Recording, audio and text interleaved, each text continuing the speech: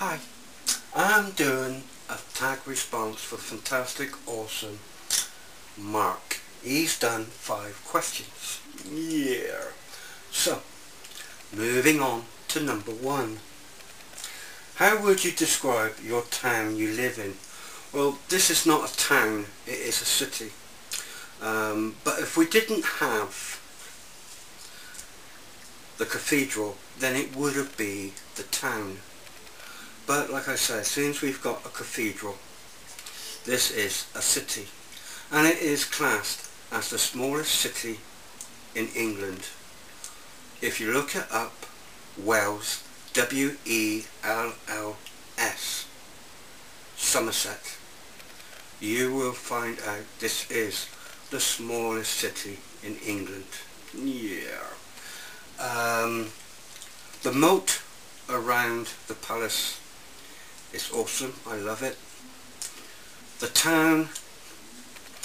town, we used to have loads of shops and the town was very busy, but soon as Tesco's moved in, shops was getting closed, and then all these charity shops started moving in.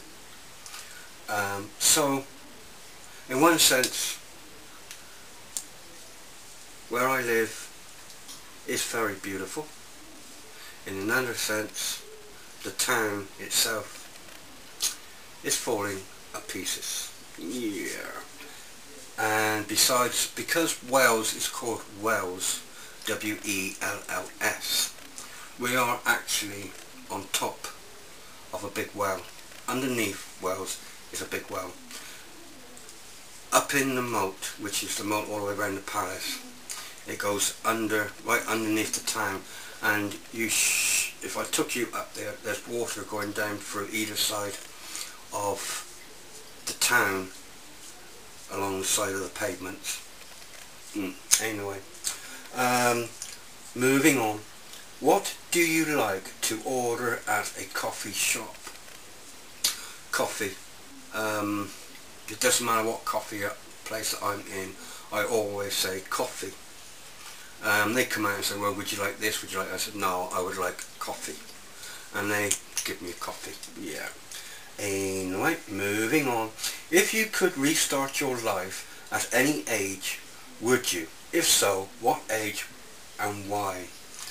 My own personal view is, I didn't mind my age right away up till I was 49. Now I'm in my 50s. I dislike my age. I dislike being in my 50s. I had no trouble whatsoever with any other age. But now I'm in my 50s. I dislike. So I would go back anywhere, back 30 years, from 30 up till I was 49. Anywhere along that, I would be happy. Yeah. Anyway, moving on. What would you do if you found a severed finger which was wearing an expensive ring? Well, what I would do, because it's forensics and all that, and they do not like things being touched. If I didn't have a mobile phone with me, then I would shout and shout and shout until somebody heard me, and I would ask them to call the police, and then I would stay by the severed finger until the police had come. But if I was in a place where there was nobody about,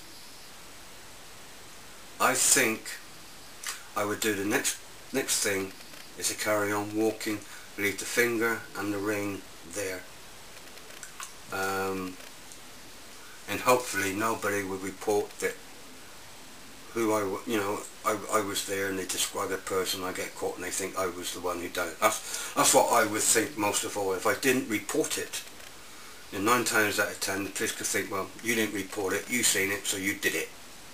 But that's what I would do anyway, is shout as much as I can to encourage somebody to come along to get them to ring the police.